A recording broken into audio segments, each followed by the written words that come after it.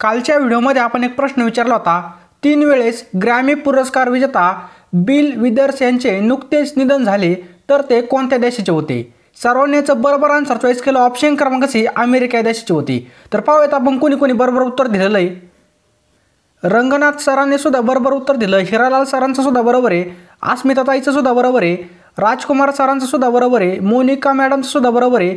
सचिन सरांचं सुद्धा बरोबर आहे। अभिनंदन सरांचं सुद्धा बरोबर उत्तर आहे। संभाजी सरांचं सुद्धा बरोबर उत्तर आहे। अभिजित सरांचं सुद्धा बरोबर उत्तर आहे। अनिता ताईचं सुद्धा बरोबर आहे। त्यानंतर बघा गौरी मॅडमचं सुद्धा बरोबर उत्तर आहे आणि आशा ताईचं सुद्धा बरोबर उत्तर आहे। चला मित्रांनो आता आपण आपला व्हिडिओ स्टार्ट करूया। तर मित्रांनो परीक्षेची जास्तीत जास्त प्रॅक्टिस करण्यासाठी परीक्षा ॲपची लिंक खाली डिस्क्रिप्शनमध्ये दिलेली किंवा तुम्ही प्ले स्टोरला जाऊन परीक्षा ॲप सर्च करून त्या ठिकाणावरून सुद्धा डाउनलोड करू शकता। आणि या ठिकाणी बघा MPSC कंबाईनच्या पूर्णपणे टेस्ट सिरीज दिलेले आहेत आणि तुम्ही SMB PRA 40 हा कुपन कोड यूज करून 40% प्रश्नपत्रिकेवर डिस्काउंट मिळू शकता। त्यामुळे लगेच डाउनलोड करा मित्रांनो। आजच्या व्हिडिओचा आपला पहिला प्रश्न आहे, shuttling to top the story of PV Sindhu हे पुस्तक कोणी लिहिलेलं आहे? पटकन आन्सर द्यायचं। राईट आन्सर आहे बघा PV सिंधू यांच्या जीवनावर आधारित shuttling to top the story या पुस्तकाचे लेखक आहेत V कृष्णस्वामी यांनी लिहिलेले। कोणत्या देशाने कोरोना महामारी दरम्यान अँटीशिप मिसाईलचे परीक्षण केले? राईट आन्सर आहे ऑप्शन क्रमांक सी उत्तर कोरिया। उत्तर कोरिया देशाने अँटीशिप मिसाईलचे कोरोना व्हायरस दरम्यान परीक्षण केलेलं आहे। या अँटीशिप मिसाईलची मारक क्षमता 150 किलोमीटर आहे। किती? 150। तर कोणत्या देशाने कोरोना महामारी दरम्यान अँटीशिप मिसाईलचे परीक्षण केले? तर ऑप्शन क्रमांक सी उत्तर कोरिया। कोणत्या राज्य सरकारने लॉकडाऊन 3 मे पासून वाढवून 7 मे पर्यंत करण्याची घोषणा केलेली? राईट आन्सर आहे ऑप्शन क्रमांक ए तेलंगणा राज्य सरकारने। तेलंगणाची राजधानी हैदराबाद आहे। मुख्यमंत्री आहेत के चंद्रशेखर राव। राज्यपाल कोण आहेत? तमिलिसाई सौंदरराजन। लक्षात ठेवायचं तमिलिसाई सौंदरराजन। फिच सोल्युशननुसार वित्त वर्ष 2020-21 साठी भारताची अनुमानिक आर्थिक विकास दर किती टक्के राहण्याचा अनुमान सांगितलेला आहे? राईट आन्सर आहे ऑप्शन क्रमांक सी 1.8%। किती? 1.8%। नासाद्वारे 2011 नंतर पहिल्या वेळेस अमेरिकेच्या धर्तीवरून स्पेसमध्ये मानवसहित अंतरिक्षयान केव्हा पाठवले जाईल? राईट आन्सर आहे ऑप्शन क्रमांक सी 27 मे 2020 रोजी हे यान पाठवले जाईल। पुढचा प्रश्न पाहूया। नुकतेच कोणत्या राज्य सरकारने गुगल बरोबर जिओ टॅग कम्युनिटी किचनची सुरुवात केली? राईट आन्सर आहे ऑप्शन क्रमांक बी उत्तर प्रदेश सरकारने केलेली। पुढचा प्रश्न पाहूया। कोणत्या प्रयोगशाळेमध्ये कोविड-19 रुग्णांसाठी उच्च दर्जाचे प्रोटीन बिस्किटाचे उत्पादन सुरू केले जाईल? राईट आन्सर आहे बघा ऑप्शन क्रमांक ए CFTRI। लक्षात ठेवायचं CFTRI ही प्रयोगशाळा म्हैसूरमध्ये स्थित आहे। CFTRIचा फुल फॉर्म काय होतो? Central food technological research institute. नुकतेच राष्ट्रपती रामनाथ कोविंद यांचे नवीन सचिव कोणाला नियुक्त केले? राईट आन्सर आहे ऑप्शन क्रमांक डी कपिल देव त्रिपाठी। कपिल देव त्रिपाठी हे पूर्व IAS अधिकारी आहेत। ते संजय कोठार यांचे स्थान घेतील। तर नुकतेच राष्ट्रपती रामनाथ कोविंद यांचे नवीन सचिव कोण बनलेले आहेत? तर कपिल देव त्रिपाठी। विश्वचषक क्रिकेट 2019चा उपविजेता संघ कोणता? एकदम इम्पॉर्टंट प्रश्न आहे, कारण की बघा वर्ल्ड कप हा बऱ्याच दिवसामधून होत असतो। त्यामुळे मित्रांनो हा प्रश्न तुम्हाला 100% परीक्षेत प्रश्न पाहायला मिळणार आहे। 12व्या विश्वचषक क्रिकेट स्पर्धेचं आयोजन इंग्लंडमध्ये करण्यात आले होते। याचा कालावधी होता 30 मे ते 14 जुलै। 30 मे ते 14 जुलै 2019 दरम्यान याचं आयोजन झालं होतं। यापूर्वी इंग्लंडमध्ये 1975, 1979, 1983 आणि 1999 मध्ये विश्वचषक क्रिकेट स्पर्धेचं आयोजन करण्यात आलं होतं।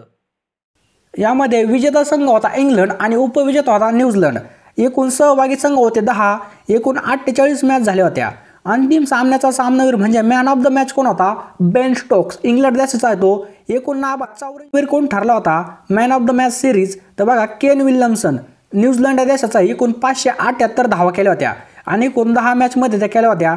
सर्वाधिक बळी घेणारा गोलंदाज होता मिचेल स्टार्क। ऑस्ट्रेलियाचा होता। एकूण 27 बळी घेतली होती।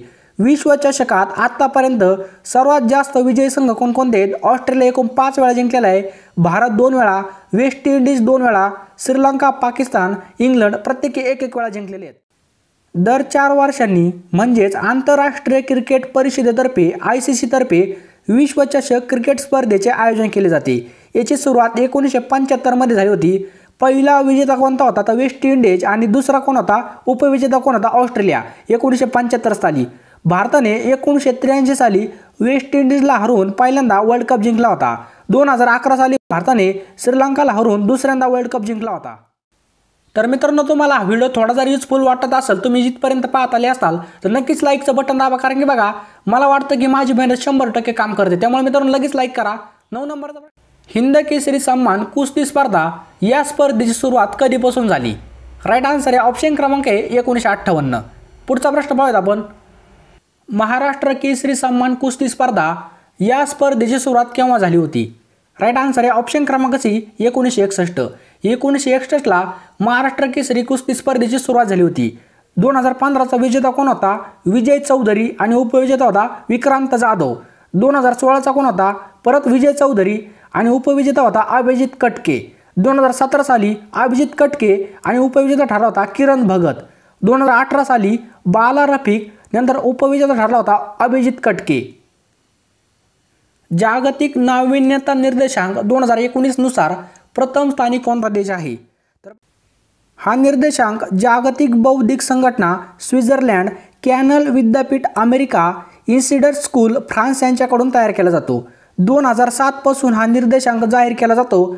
2019ची या निर्देशांकाची ही 12वी आवृत्ती होती। 2018 मध्ये भारत हा 57व्या क्रमांकावर होता। तर बघा जागतिक नाविन्यता निर्देशांक 2019 नुसार प्रथम स्थानी कोणता देश आहे?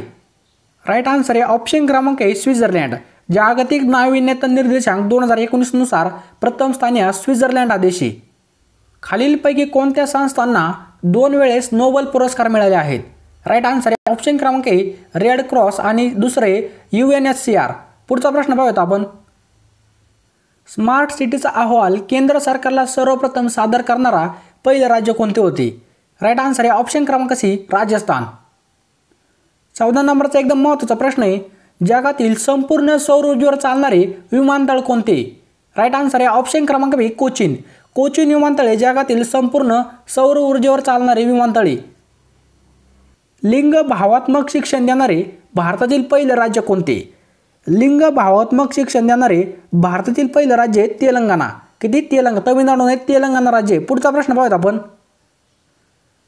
भारतामधील आधार प्रणालीवर चालणारे पहिले ATM कोठे सुरू केले?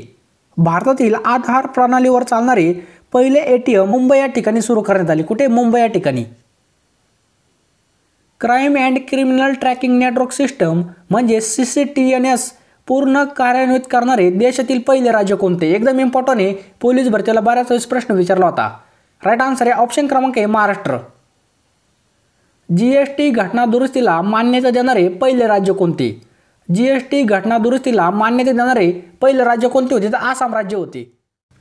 सरकारी माहितीचे पोर्टल खुले करणारे भारतातील पहिले राज्य होते सिक्कीम। पुढचा प्रश्न पाहूयात आपण, जंगलतोडीवर बंदी घालणारा जगातील पहिला देश कोणता होता? राईट आन्सर आहे ऑप्शन क्रमांक सी जंगलतोडीवर बंदी घालणारा जगातील पहिला देश होता नॉर्वे। पुढचा प्रश्न पाहूयात आपण, आर्थिकदृष्ट्या मागास वर्गाला आरक्षण देणारे देशातील पहिले राज्य कोणते होते?